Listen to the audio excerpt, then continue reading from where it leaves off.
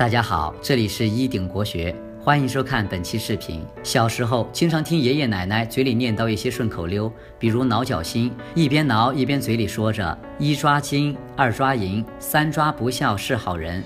再比如看手上有几个簸箕几个斗，一斗穷，二斗富，三斗四斗暴发户，五斗就是当官命。这些俗语往往都是过去的百姓对生活经验和处事道理的一些总结，有的还真的具有一定的道理存在。今天我们讲的这句是眉上一根长，能抵万担粮。这句话的意思是，如果一个人的眉毛很长，这个人肯定很有福气，不仅长寿，也能让自己的家族过得很富裕。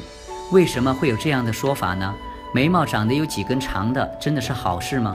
我们经常能看到电视剧里扮演仙人、老道、世外高人、武艺高强的人，都是眉毛后面长长的，看起来就仙风道骨的，这就让人感觉眉毛长的人似乎都很长寿。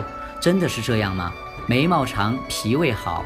人以食为天，食物通过脾胃转化，维持身体正常运转。胃口好，说明脾胃好，而眉毛又与脾胃息息相关。年龄大了，脾胃老化，营养几乎都用来维持身体必要的运转。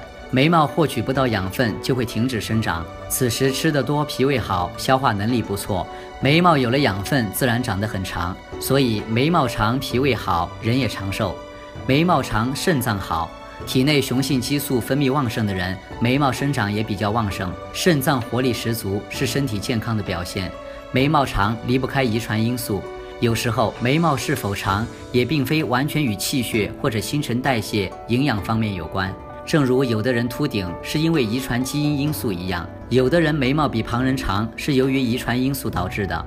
眉毛不能决定一个人的命运，但是眉毛往上翘，神采奕奕，那么他一定是非常开心的状态，时刻保持好心情，这是生活的最好状态，人也能长寿。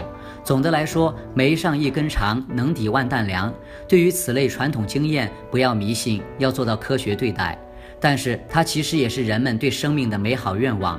不要特别的在意自己眉毛的长短，最主要还是身体的调理，健康的生活，这样的人寿命才会更长一些。